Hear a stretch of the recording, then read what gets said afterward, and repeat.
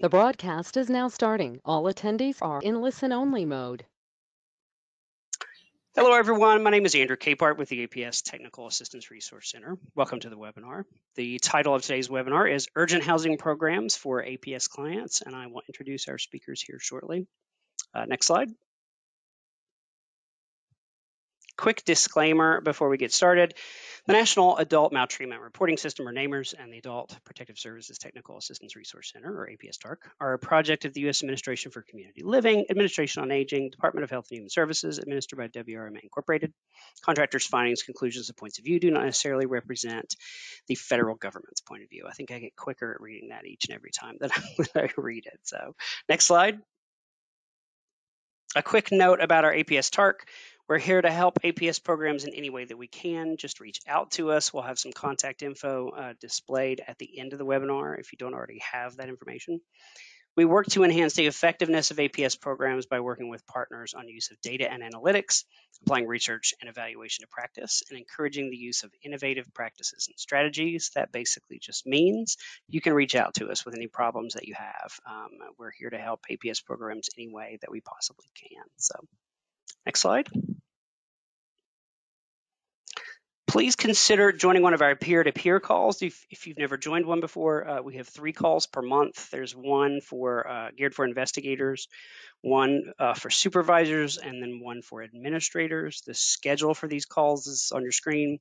You can check out our website or email us for more information. And you do have to register for each of these calls. We find these calls are extremely helpful for folks in the field, especially this year with all of the formula grant changes to programs. You can on the administrator's call talk to your colleagues about what they're doing. So next slide.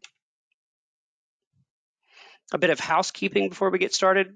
Today's slides are available to download in the handouts section of your GoToWebinar control panel. Just click on the icon that looks like a little piece of paper.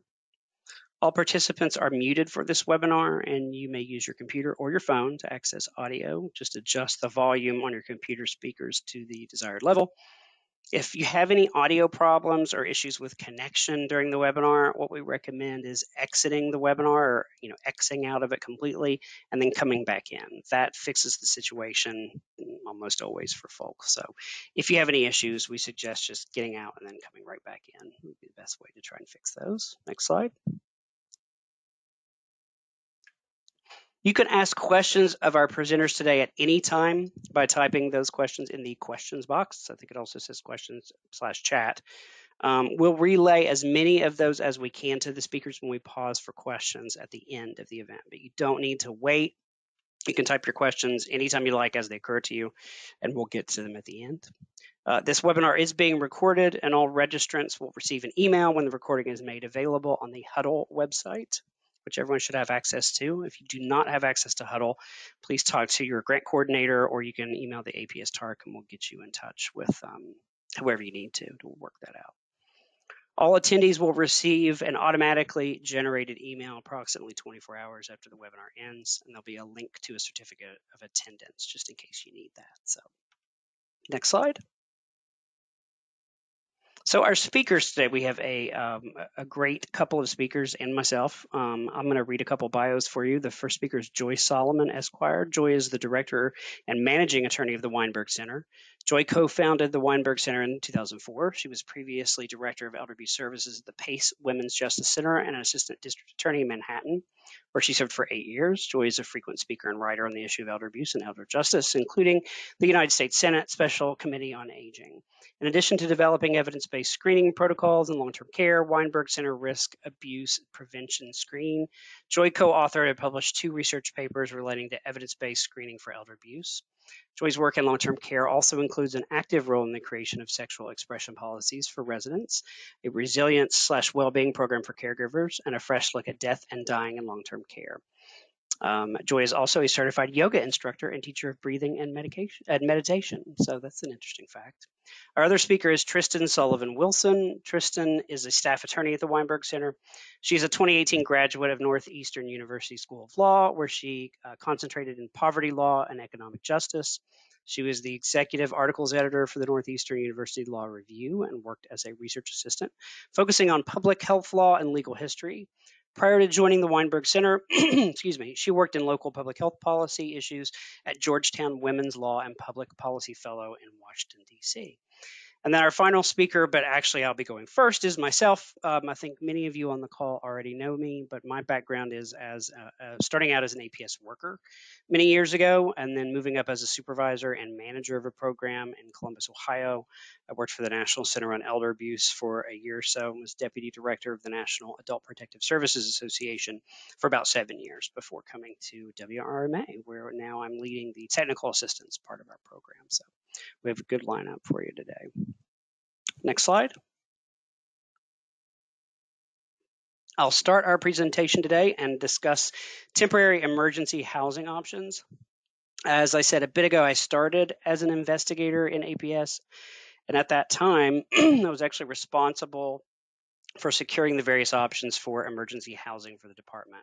So I have some experience in this area of program development. I negotiated the contracts with several of our folks that we used for temporary emergency housing, monitored our use of those contracts and what have you. So that this is a important issue that I'm particularly interested in today. One thing to note is this presentation assumes your client needs immediate intervention and is willing to relocate temporarily, or that all the options have been exhausted if there's court intervention involved. So you've tried everything that's less restrictive that you possibly can if there's some sort of court intervention, or that you have a client who is willing to relocate. It does assume those two things. Next slide. So a little scenario that if you've worked close to the front lines as an investigator, a supervisor, or maybe a little bit further up, this may not be too unusual for you to hear. I'll read this real quick. A call comes into your APS intake hotline on a Friday afternoon. An elderly woman was reported to the police by a neighbor as having been abandoned by her caregiver. The police are calling for help with the elderly woman who appears severely neglected. She is confused and unable to respond to direct questions with any information about her health needs. There is no known contact information for the caregiver or for other relatives. And this is actually a scenario that I dealt with as an investigator. I think it's likely that many investigators have handled similar situations like this. They're some of the most challenging cases one can deal with if they really are an abandonment scenario.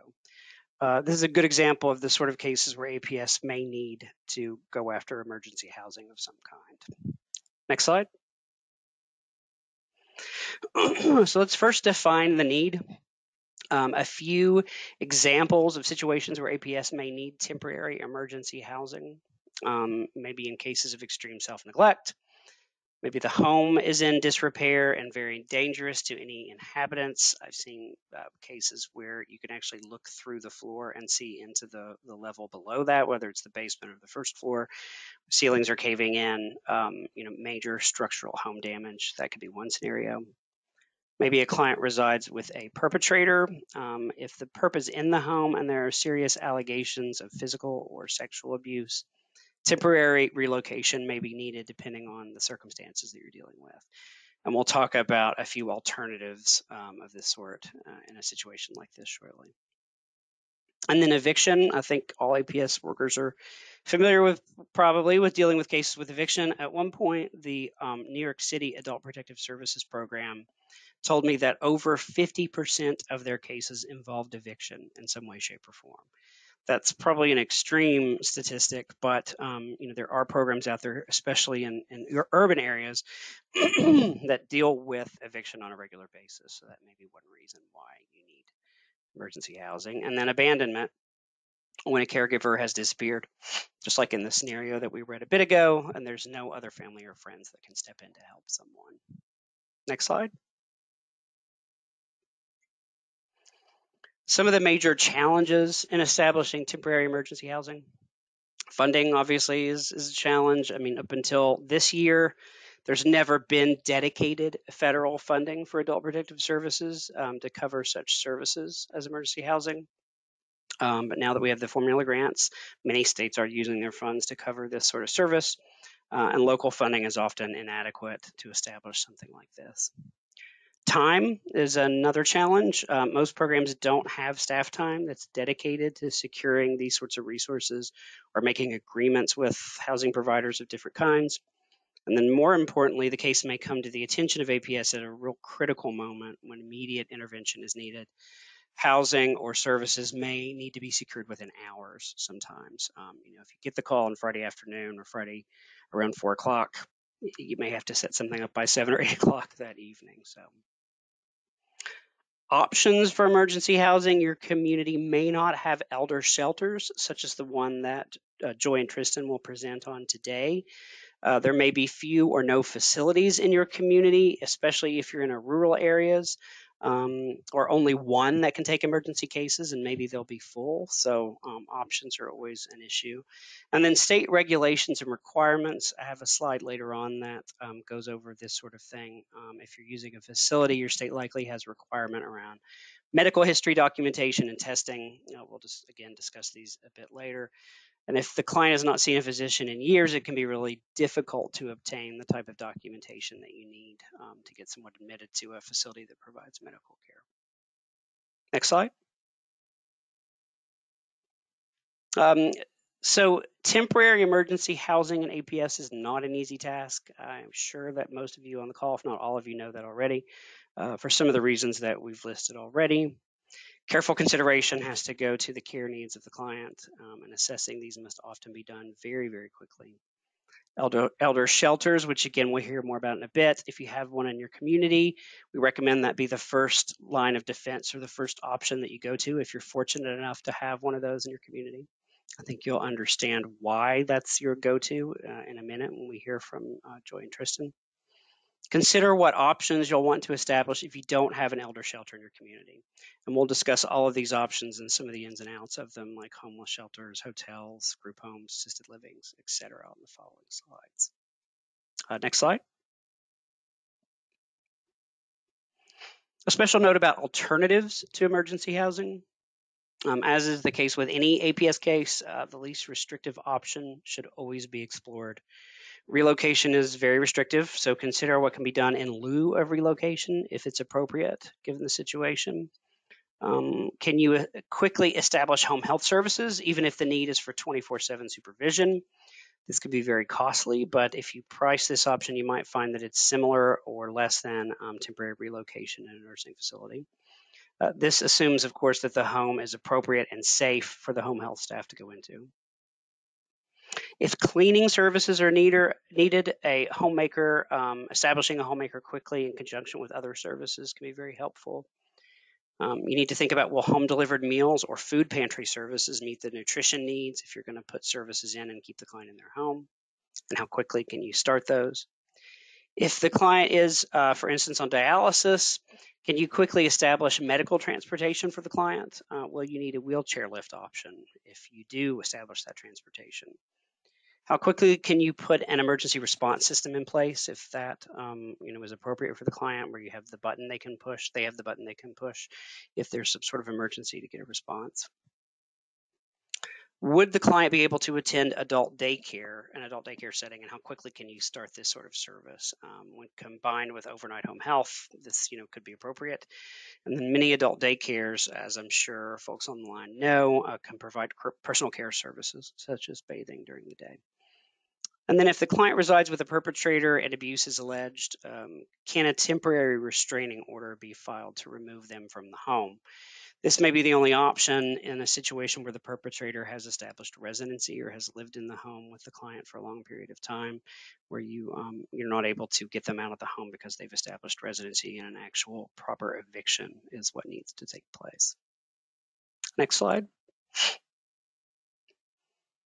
Homeless shelters and domestic violence shelters will be appropriate where the person doesn't have medical or behavioral health needs. Of course, clients without these needs, if you are in a state that requires disability or vulnerability to be eligible for APS, you're not going to find a lot of clients on anyone's caseload.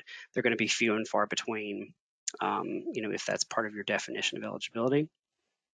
It's important to form a relationship with your local homeless or domestic violence shelter, have a dialogue with them and understand what kinds of cases they're capable of taking and what they're not capable of taking. Consider inviting them to your multidisciplinary team if you have one. Some of the homeless shelters and DV shelters aren't accessible to people in a wheelchair or with other mobility issues, so that's important to keep in mind. And you should also keep in mind homeless shelters are fairly rough environments, for lack of a better phrase. I've seen clients victimized in homeless shelters and financially exploited. Your client may have to leave during the day if the shelter closes and only opens at night. You have to consider if this is appropriate. On the upside, housing counseling services are typically available and can be very beneficial for those who are appropriate to go to a homeless shelter. And we have some resources here listed. If you download the handout today, you'll be able to visit these links. We'll also post it with the recording of this webinar later on, so you can explore these other resources from the National Center on Abuse and Later, National Clearinghouse on Abuse and Later Life, and the National Coalition for the Homeless. Next slide. A little bit about hotels. Hotels may be more appropriate for clients with no or very minimal care needs who should not be referred to the shelter system. If they're independent yet frail or at risk for victimization in some way, this can be a good option. If you're going to set up an agreement with a hotel to place clients there, it can be beneficial to enter into an agreement with one or more hotels. If they're going to need to bill you for the stay, this will be necessary because hotels require payment up front most times. Make sure the hotel has emergency contacts, such as an on-call worker or the name of the caseworker assigned to the case if there is a need to reach someone quickly.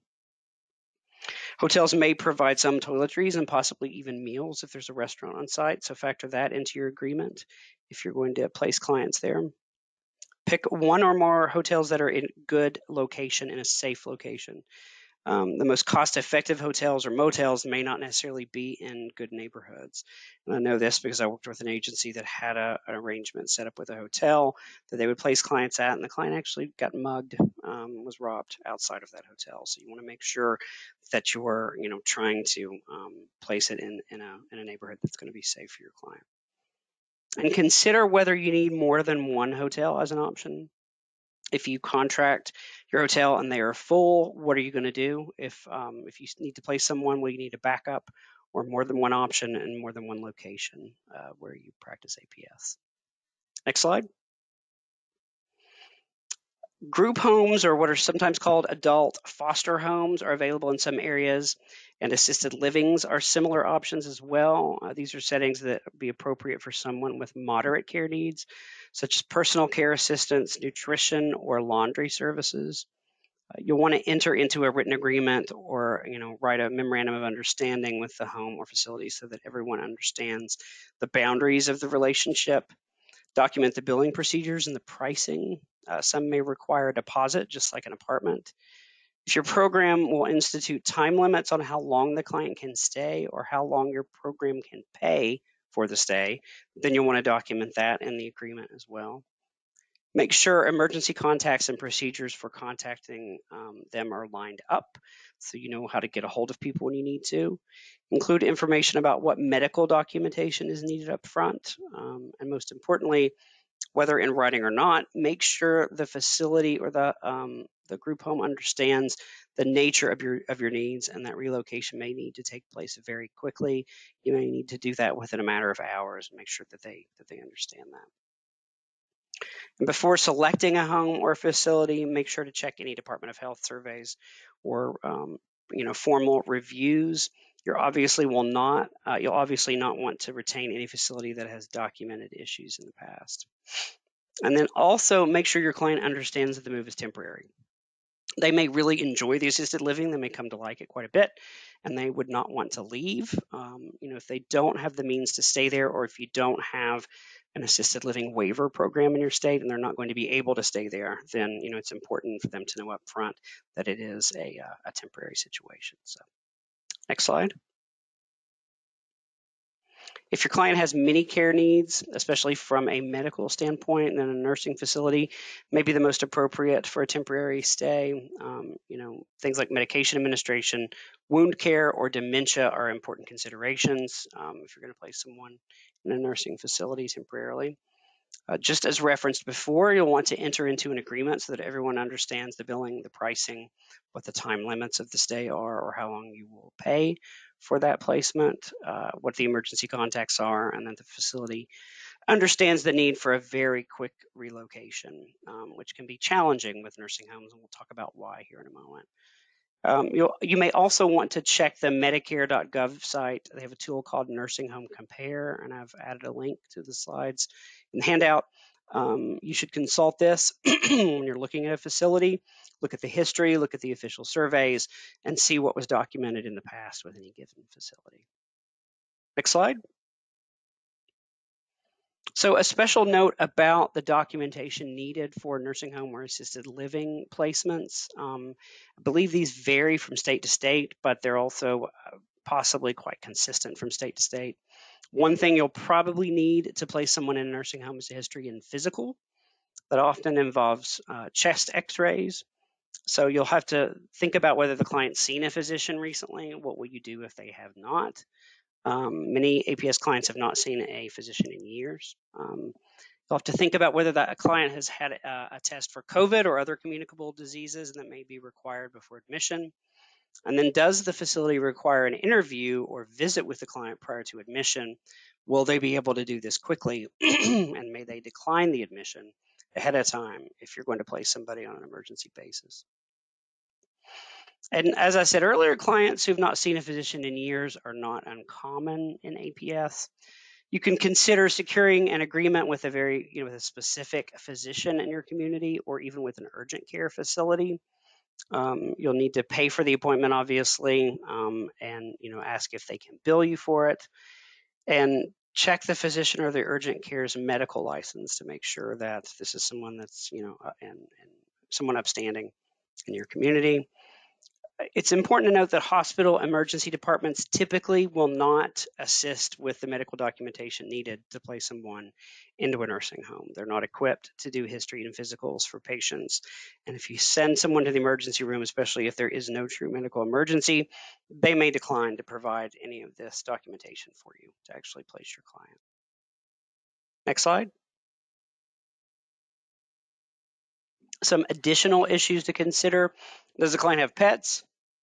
Many clients will not leave their home without the pet or knowing that the pet is safe and can be returned to them.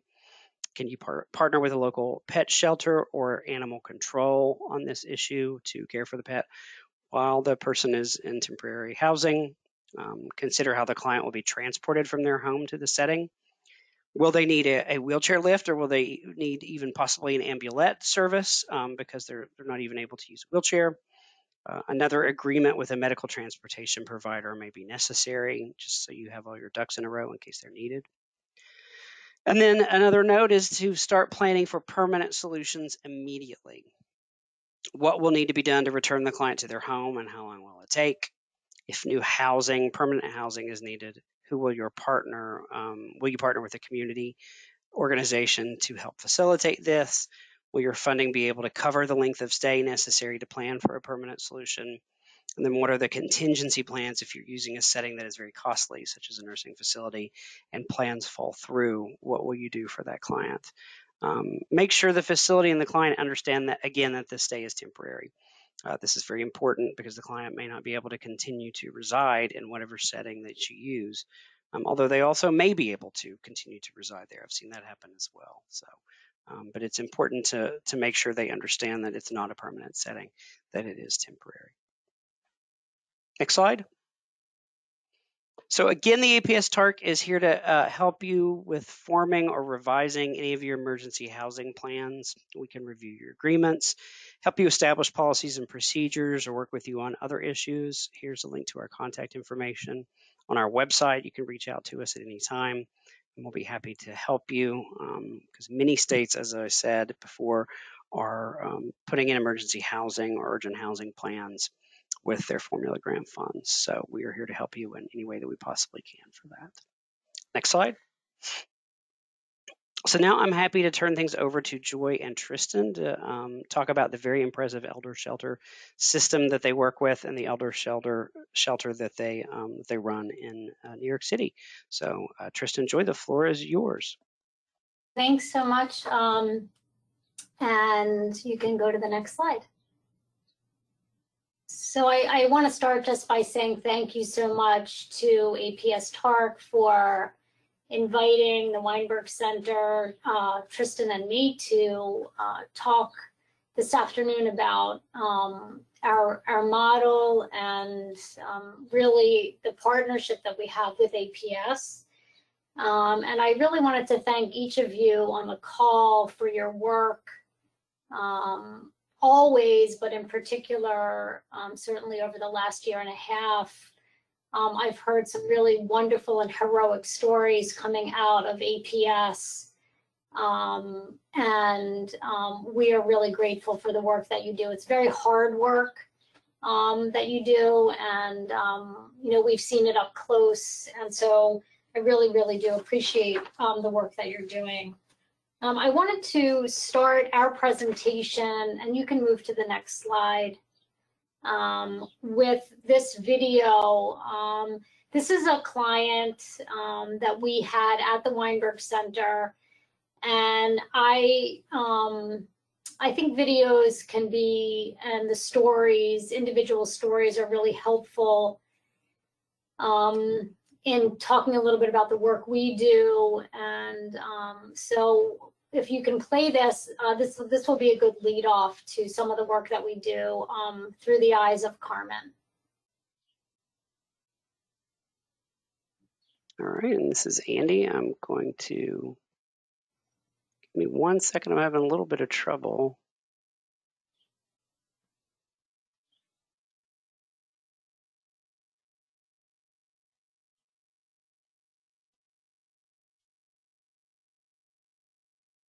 I guess, well, Andy, oh, am I muted? Oh, there we go.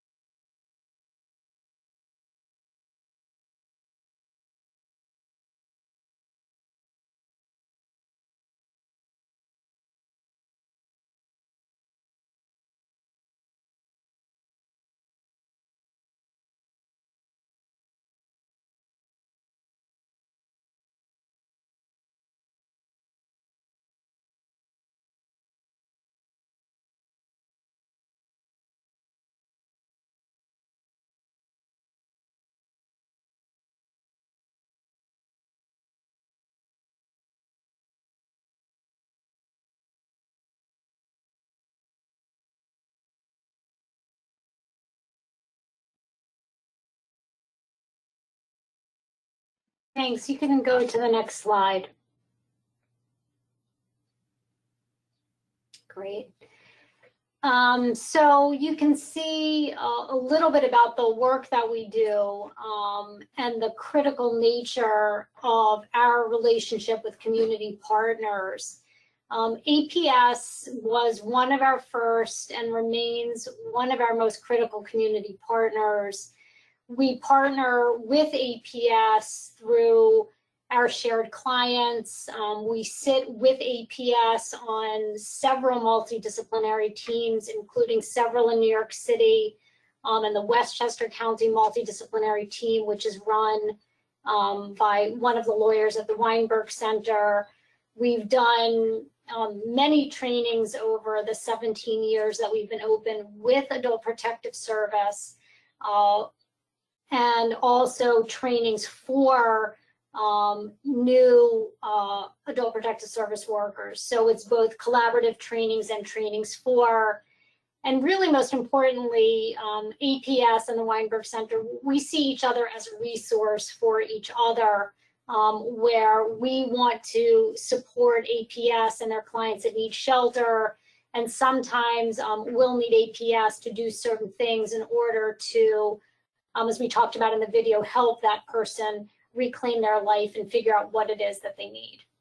Next slide. So Andy's going to launch the poll now, and the question is, do you and your clients have access in your community to appropriate shelter and housing solutions? All right, I've launched that, so our attendees can vote by clicking directly on their screen. If you're in full screen mode, you may have to hit escape on your keyboard to go back to the regular view to vote if you're having any problems. Just a little pro tip. We'll keep that open for just a few more seconds. Lots of people have already voted, but we'll leave it open for another 10 more seconds or so to give everybody a chance to vote. And again, you click directly on your screen to respond to the question. Do you or your clients have access to appropriate shelter and housing solutions? All right, I'm going to close that poll out and then share the results with everybody. It looks like 4% said yes, 25% or a quarter of folks said most of the time, 33% said rarely, and 38% said no. So the lion's share of our attendees today said no to answer this question. Yeah, I love these polls. This is like one of my favorite thing about doing these online trainings, that you really get, pretty quick feedback. So I really appreciate that. And I'm not surprised. I think if my math is right, it was like 71% have said that they rarely or do not have access to shelter. So hopefully we're gonna be the beginning of change to that through this webinar. Next slide, please. So the elder abuse shelter model is one solution, we think one important solution to the question of shelter. It differs from some of the kind of urgent programs that Andy talked about earlier. In most cases, with the model that we're talking about, physical sheltering is only one part of the model. What it really is about is holistic victim-centered services from a shelter team, which includes often lawyers, social workers, and other professionals working with older adults, or community-based professionals who will address specific issues stemming from the abuse that the clients have experienced. So the elder abuse model is a program that's designed to address many things, including the physical sheltering. Next slide, please.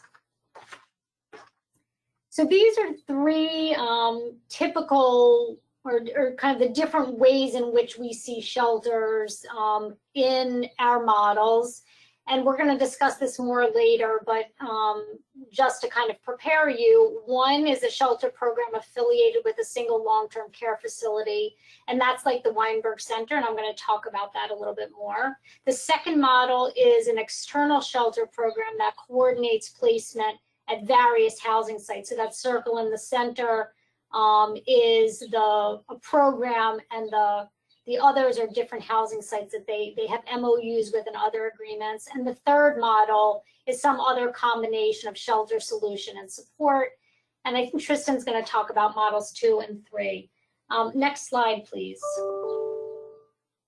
So this really is meant to show you and illustrate who the referrals are for us at the Weinberg Center. And I think this is pretty typical in a lot of communities who is affected by the issue of needing shelter. And you'll see it's a pretty broad swath of many parts of the community who come in contact with older people who need shelter. So it includes local hospitals, AAAs, senior centers and other nonprofits, DA's offices, legal service agencies, like civil legal service agencies, community-based as well as maybe run by the city, victim service agencies, home health agencies, financial institutions, MDTs, the court systems, and all forms of law enforcement have been referrals for us throughout the years. Next slide. So Andy again is going to initiate this poll, and the question is there an elder abuse shelter program in your community? Thank you, Joy. Now I've launched that. Just like the other poll, you can vote by clicking directly on your screen. And again, if you're in full screen mode, you might have to hit escape to be able to vote. We'll leave this open for a bit, but the answers rolled in pretty quickly to this one. So maybe just another 10 seconds or so. Yeah, very quickly. 5 more seconds, then we'll wrap it up. All right, I'm going to close that poll out now and share the results. 83% unfortunately said no. 8% said not sure, and 8% said yes. So there is a small group of folks that do have an elder shelter in their community. And so excited to see that 8% yes. So my name's Tristan Sullivan-Wilson. I'm the staff attorney here at the Weinberg Center. If you go to the next slide, I'm going to talk through a little bit the Spring Alliance. That's a coalition of different people and organizations that are either currently running or initiating shelter programs in their community. So Spring Alliance, Shelter Partners, Regional, National, Global. The next slide, please. So this is a growing coalition of folks all over the country and Canada. And this is a really great coalition of folks that have started or are thinking about starting shelter programs. And it's really a space where we can share resources, talk through problems, and also share best practices and lessons learned.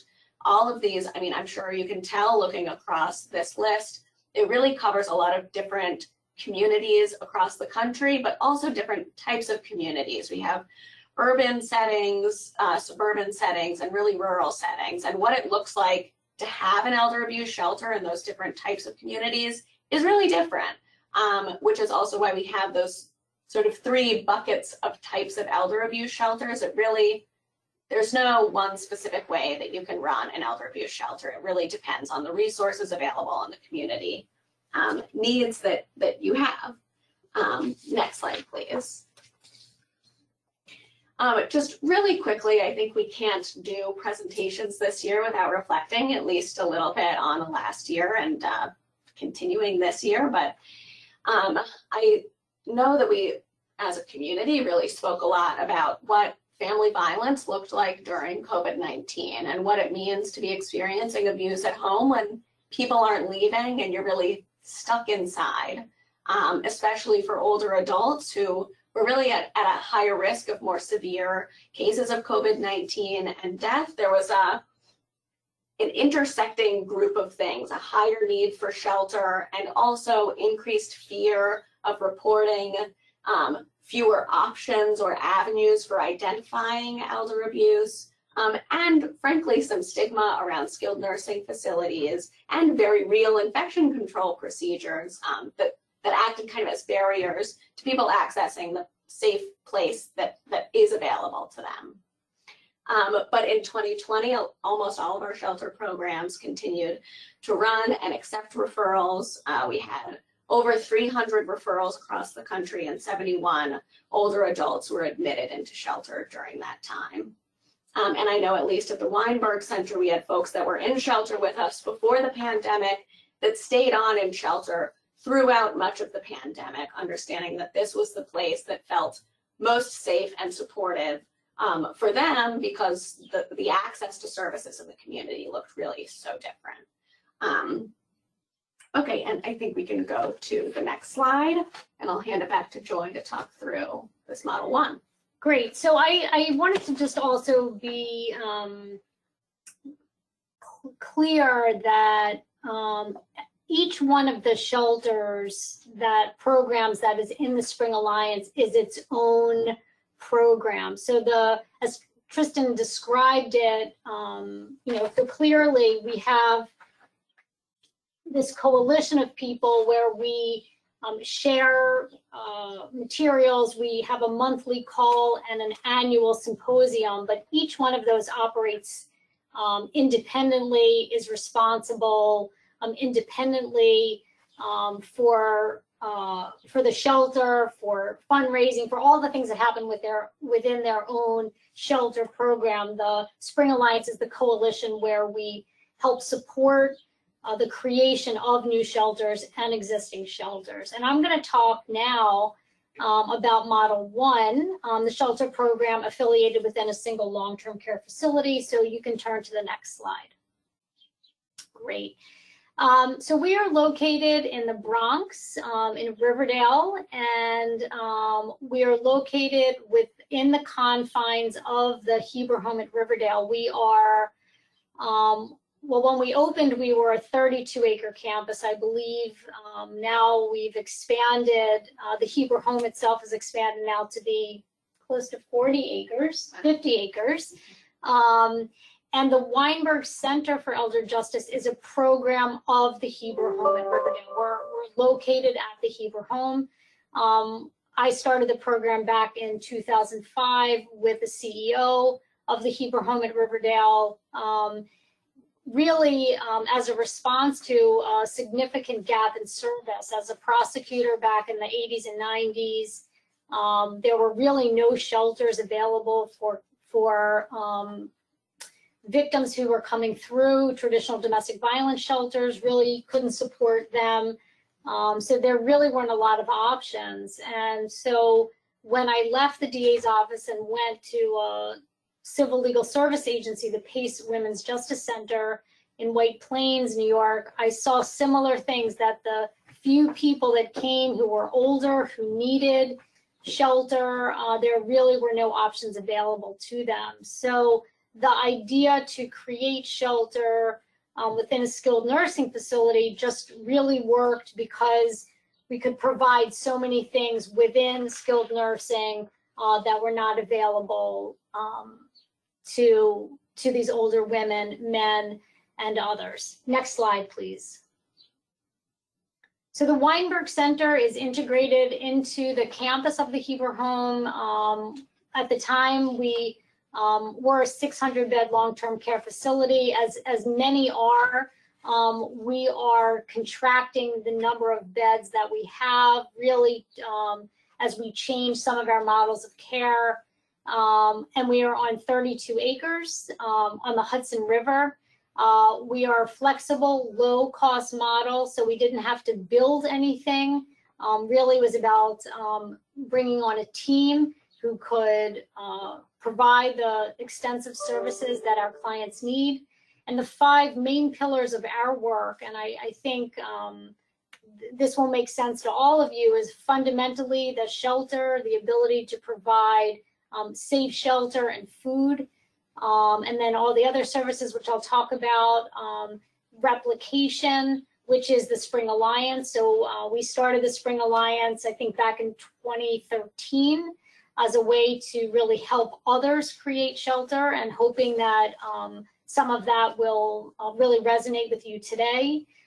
We do a lot of work in the civil legal system to advocate for our clients in court, whether it's in family court, surrogates court, to support DAs in criminal court, guardianship.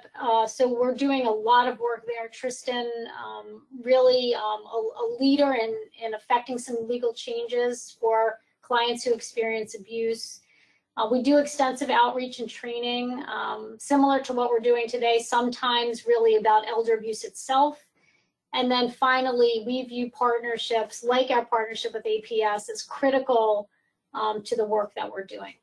Next slide, please. So the way the Weinberg Center works is we will get a referral from the community, and thinking back to that slide, with the circle with all of those referral agencies, the referral will usually come in from one of those. It comes into an 800 number, and then it's referred to the Weinberg team. The team, which consists of lawyers and social workers and a public health professional. Wow, that looked fun. Do a lot of work around determining who is appropriate for admission. And similarly to the standards that you have at APS about who can be an APS client, who's appropriate, we are also really looking at who is appropriate for admission, and then to find a place for them within the larger nursing home. So our clients come in and are placed where they're suited medically. So if you came for a visit to the Weinberg Center, we would take you on a tour of the whole campus, because the nursing home is structured in a way to support medical care. So our clients are everywhere throughout the facility. When clients do come in, the Weinberg team, as well as a care team and the nursing home, provide services to them. We do a trauma-informed evaluation, of course, asking our clients what it is that they want, and really looking to help them reach their goals, including they want to return home or maybe not. We provide direct legal services I described, and social service, therapeutic service, clinical service for our clients. And our goal really is to discharge them to a safe living environment, whether that's getting their home safe, like you saw we did with Carmen, whether it's finding different housing, because maybe that house doesn't belong to them anymore or never did. Or sometimes the discharge may be to stay with us in long-term care if that's what the client wants or that's what's most appropriate. So this is how our model works generally. Next slide, please. Our criteria for admission is that the older adult must be 60 years or older. We have had a few exceptions where a person's chronological age was maybe 57 or 8, but their medical age was probably closer to 70 or 80, so they really need the services of skilled nursing. But mostly our clients are 60 plus, and we've certainly seen clients come in over, certainly into the hundreds, as I'm sure many of you have seen as well. The person must be experiencing one or more forms of abuse or is at serious risk of abuse. The referrals that we take must come from a professional. So if, for example, a neighbor is making a referral, what we would do is have them perhaps reach out to Adult Protective Service or the police, because before we would take someone in, we need to make sure and really corroborate that what is being told to us by the neighbor or family member is actually true. The person must be in need of shelter and agrees to be placed in the facility and to come with us and be part of our program. Obviously, if the person lacks capacity, we either have them come because the guardian has agreed to that or the court has agreed. and the person must agree to have no contact with the people who are causing harm. It's a 2-week no visitation policy, and then it's really at the discretion of the team who are working with the client to determine that. Next slide, please. So just a kind of a glimpse of what the numbers that we're talking about. And again, we serve all 5 boroughs of New York City as well as Westchester County. So our catchment area in terms of the potential is quite large. But really, when you think about it, for us, the number of older people who are experiencing abuse, for whom home isn't safe, who are willing to leave the home, and then willing to come into our program, it really, really whittles down. So you'll see in 2017, I think that was the largest, the biggest number of clients that we ever took in. But you'll see, you know, the average really is probably about 17 or 18.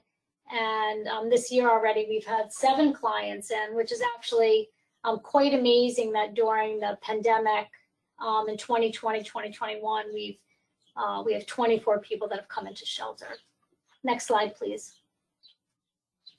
So since we started, we've provided over 180,000 days of shelter. And you know what's really important to talk about with this is that those that's 182,000 days where people without the Weinberg Center or other shelter programs, you know, it's really hard to say where they would have gone or what would have happened, and to really think about the multiple uses of services that would have happened had we not been here to provide those days of shelter. And so we're really, you know, proud of this, but it's also something that tells us, as your polls did, the critical importance of having shelter available for older people. Next slide.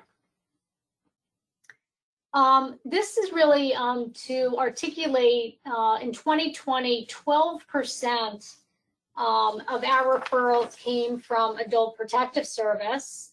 And it turns out that when we break that number down, that was 4 clients that came directly from APS. 2, it was determined were not appropriate, and 2 of those clients ultimately decided not to come to shelter. But it was, you know, 10% of our referrals came directly from APS. And if you click the next slide, what's really important is to understand that regardless of the referral source, of the direct from APS, the majority of our clients are APS involved at shelter admission. So really important, and it's why, again, we hold a relationship with APS in such high regard, and it's so important to us is that almost all of our clients are APS involved in some way, even if APS is not making the referral itself. Next slide. This is Tristan again, so I'll jump in to talk about a couple different ways that shelters have sort of formed and continue to look like in different places across the country.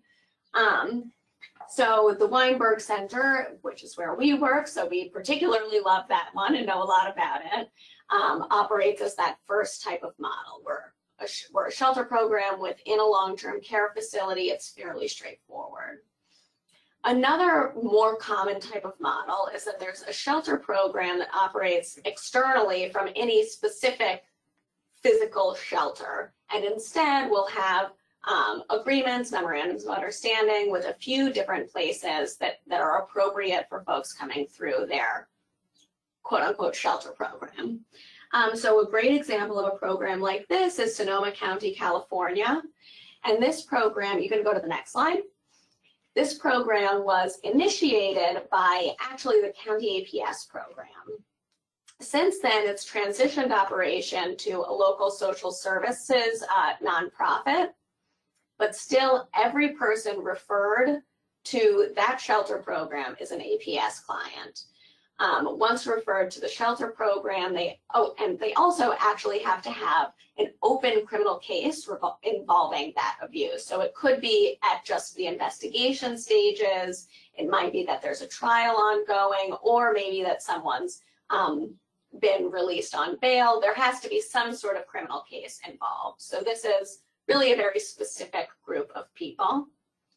Only a portion of the clients that are referred to this program actually have a shelter need, but for those groups, the shelter program has a network of different places that folks can go for shelter. So that might be a hotel if there's not a lot of medical needs, if all of their needs can be appropriately met at a hotel, or they have an agreement with temporary low-income senior housing options. So this is just another way that people have figured out how to address those emergent shelter needs that clients have. So maybe there's not one very specific place that people go.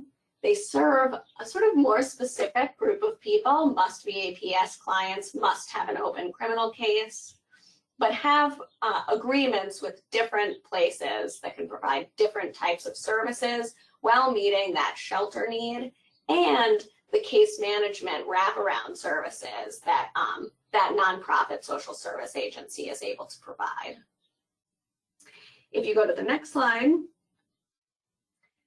another model, this is sort of our catch-all model 3, other combinations.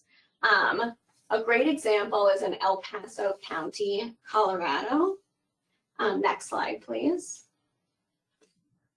This model initially came out of a sort of naturally occurring multidisciplinary team that was started by the local police department.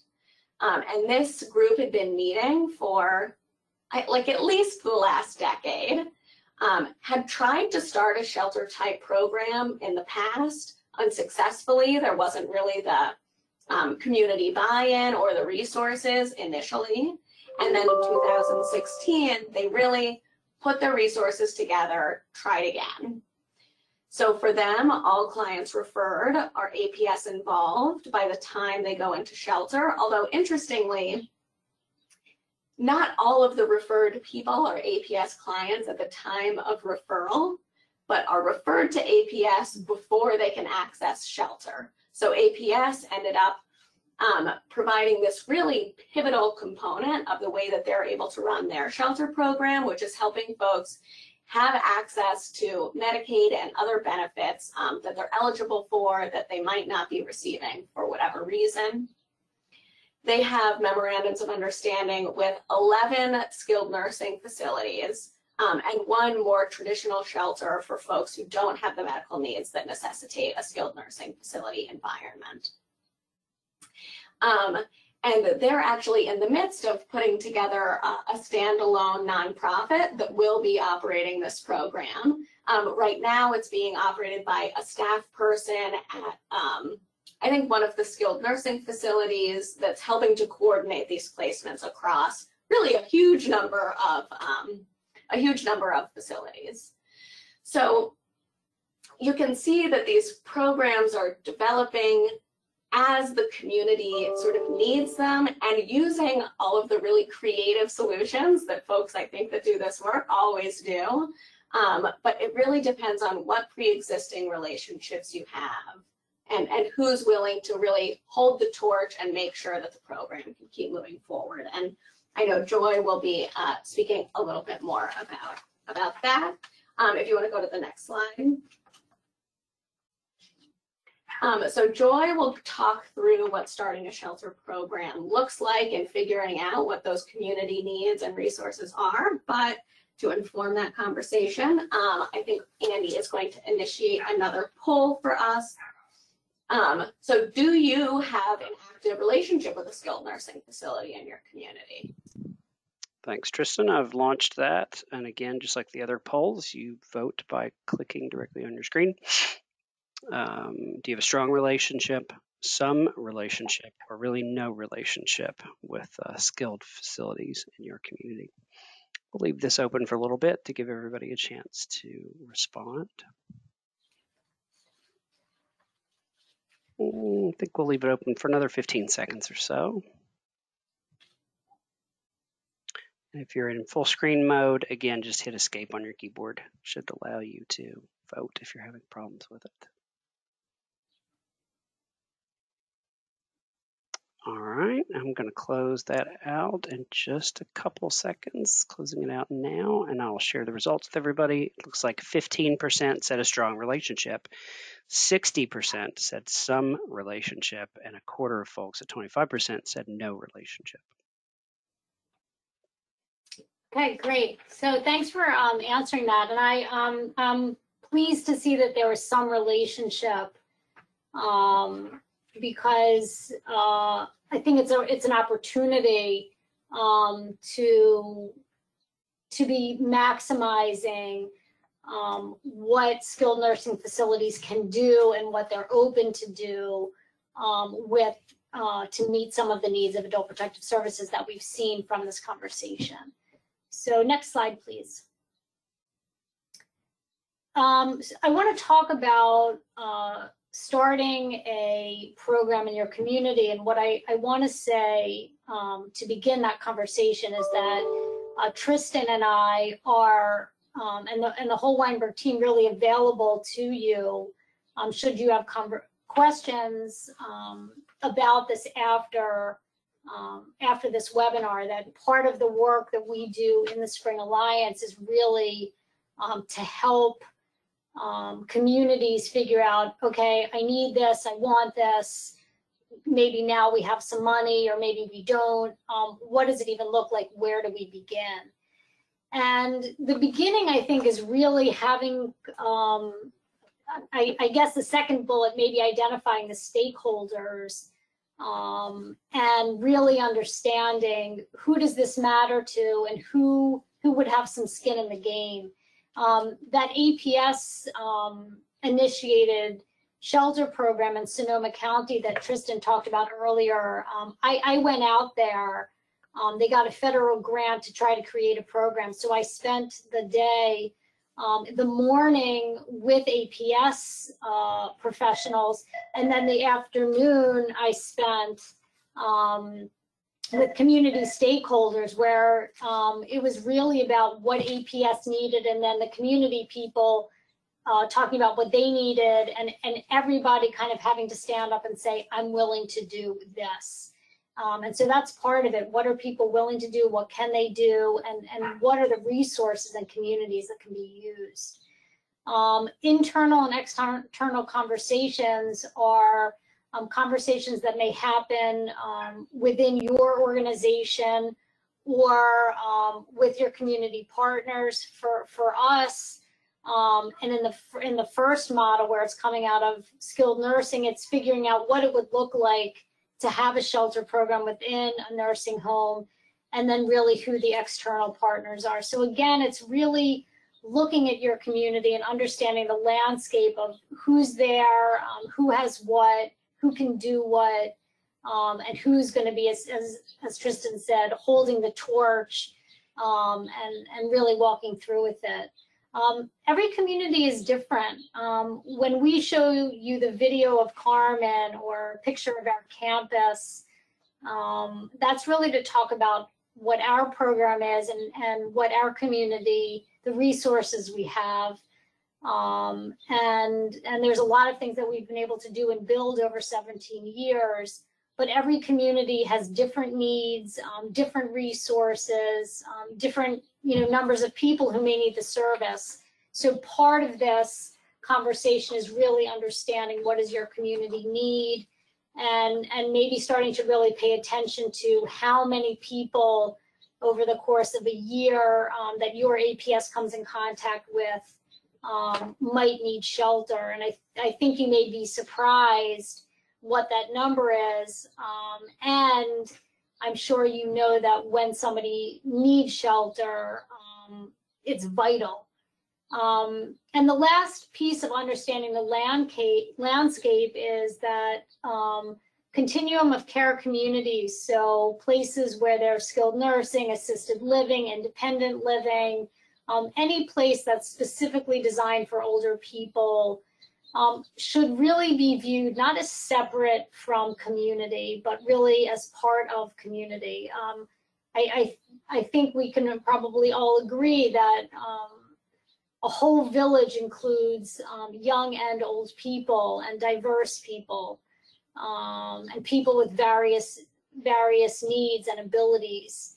And so continuum of care communities really are vital parts of the conversation regarding shelter, and part of what we like to do, because we are part of a skilled nursing facility, is help APS reach out to or identify continuum of care communities in their community, and help create relationships, as we are part of several associations and coalitions with continuum of care communities across the country. So it's something that we like to do and are happy to do in terms of introduction, if that's something you might need.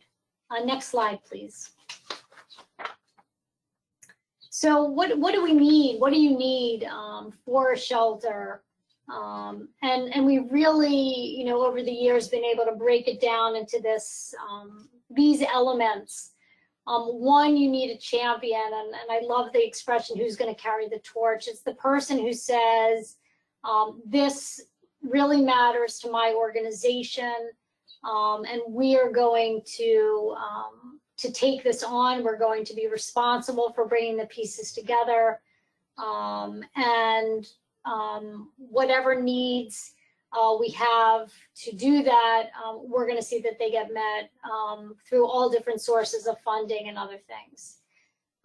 Obviously, you need appropriate housing. I know, in Andy's presentation earlier, you really need to know the needs of the client that you're working with.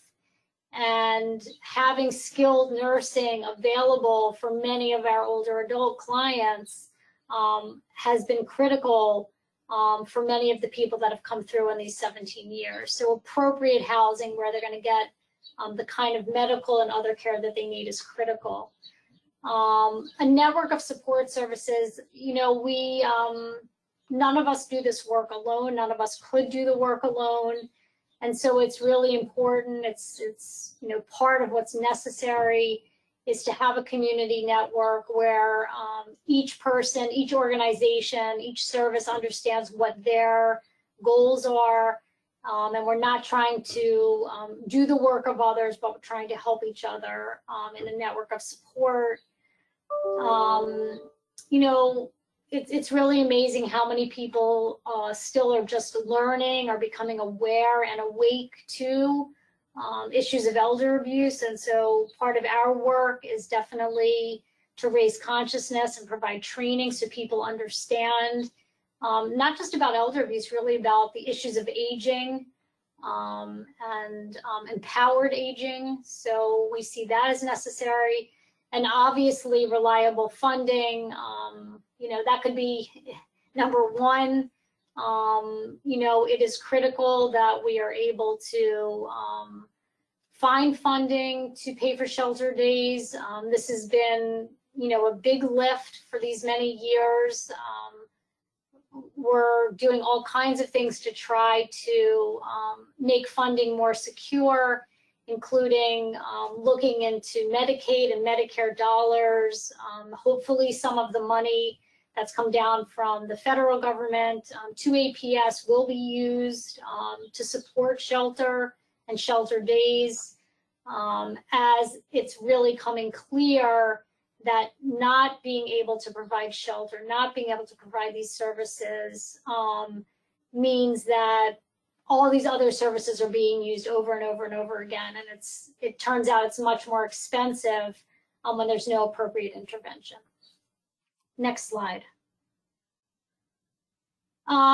So to that point, the RAND Corporation did an independent evaluation of the Weinberg Center model last year, and a follow-up study with the National Institute of Justice is forthcoming at the end of 2021, probably more likely mid-year 2022. But one of the most important findings in this initial evaluation is that the shelter is a cost-effective model and has the potential to generate extensive savings in our cities and communities, because by having them sheltered, by having lawyers, by having appropriate intervention, trauma-informed services, that these clients are not continuing to rotate through APS, through MDTs, through emergency rooms, through law enforcement, but that there's a real intervention that's happening through the shelter model. So, you know, you can imagine it was great news for us, what we found in this initial evaluation, and we're looking forward to the next step where we are collecting more data, I think, to deepen that evaluation and work. So we'll keep everybody posted about that follow-up study. Next slide, please. Finally, this is, you know, over the 17 years that we've been working, we've done a lot of work to really promote shelter.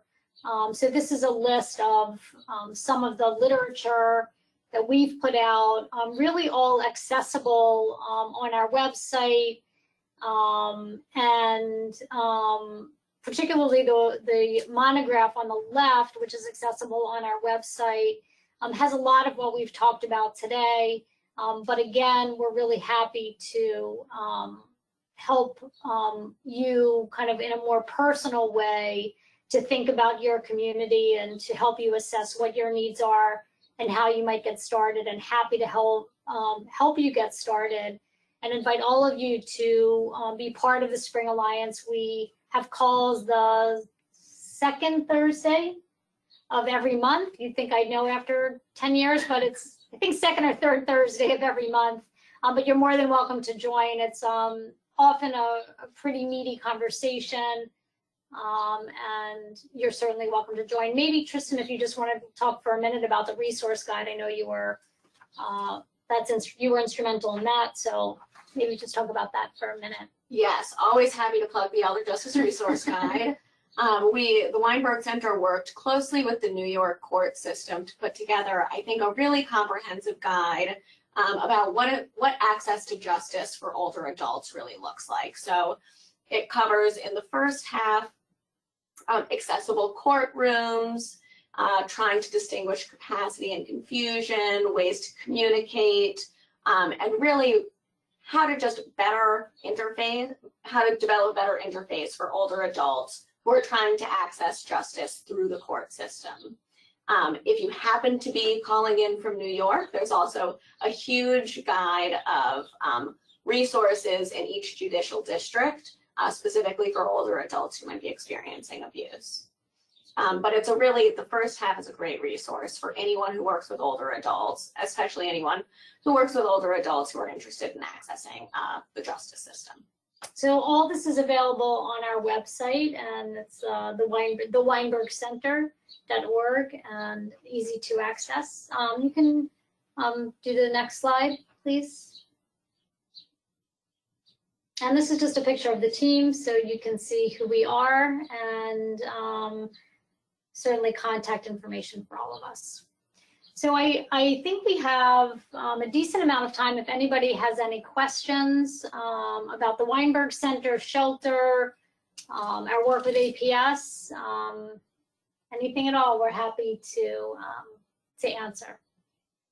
Well, thank you, Joy and Tristan. That was great information. And it sounds like starting an elder shelter, you know, meets the needs of clients with all kinds of backgrounds with different needs, whether that is, you know, minor medical needs all the way up to somebody who needs skilled care. So yeah, that's definitely one of the, you know, I think one of the motivations for having shelter here was so many clients could not access traditional domestic violence shelters or other, you know, housing options because of medical and other, you know, cognitive needs.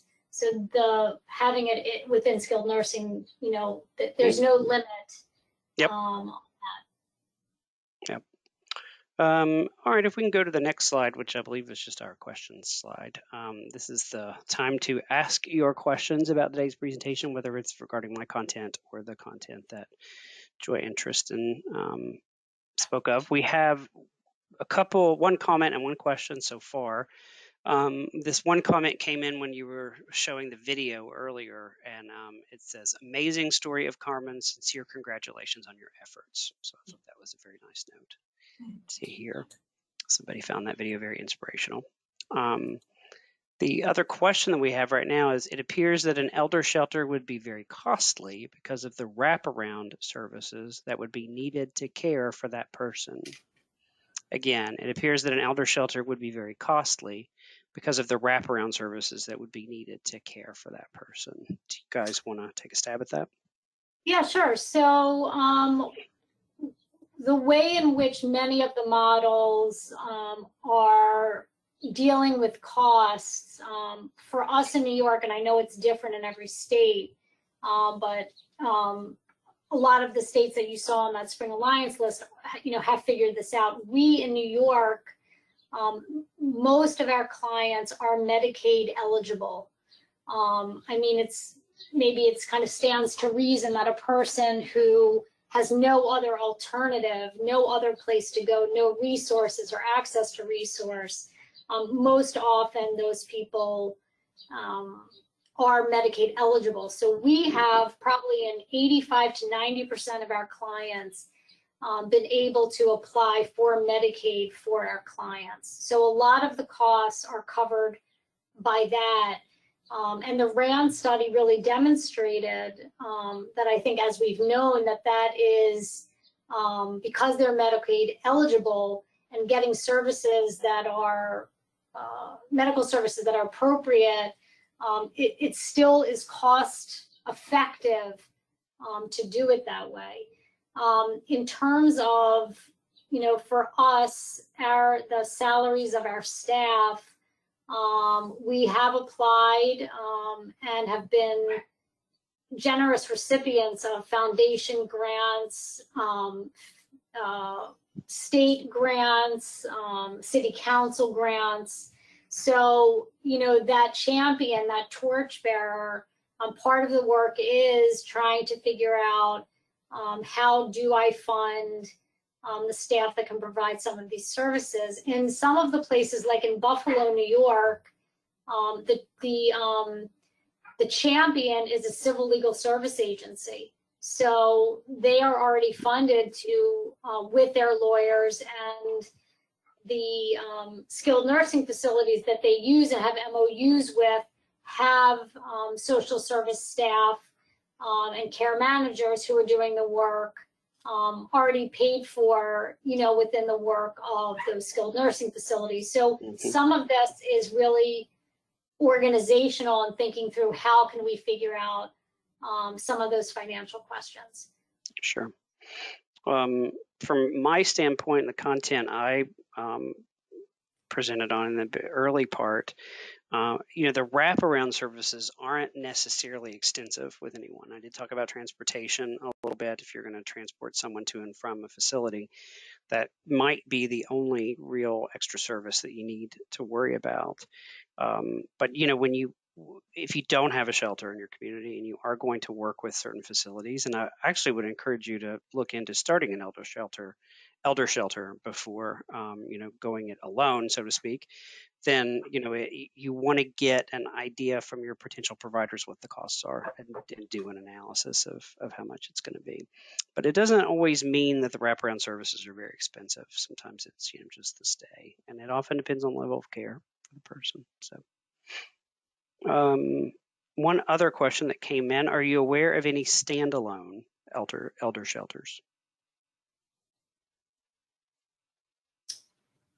There is one in Canada that I am aware of. I'm not aware of any in the U.S. And I think, and if anybody knows anything different, we would love to know. I think part of that is because the staffing of a standalone shelter for older people is really complex, because the ages, the medical needs, kind of who needs to be there, security is shifting and changing all the time. Right. So it's really hard to know how to staff something like that, or what the beds look like, and so it gets very complicated, and that's, I think, where the costs get pretty prohibitive.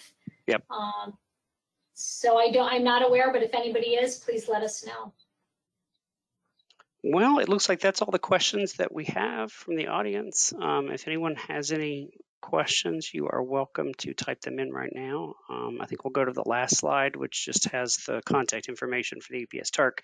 If you haven't seen our website, I would recommend that you go there. We have lots of information for APS programs. And here's our email address if you want to reach out to us and ask for assistance with any of your formula grant funding or any other type of issue that you are struggling with. So that's why we're here, is to help with anything you might be struggling with. We'll take this recording from today and put it online along with the slides, and give everyone an email, send everyone an email when you're able to access that online. And I just wanted to say thanks to Joy and Tristan for joining us today and giving us all this great information. It is greatly appreciated. I learned a lot myself. Thank you so much. Thank you for having us. Yeah, well, everyone have a great afternoon. Thanks for attending today. Take care.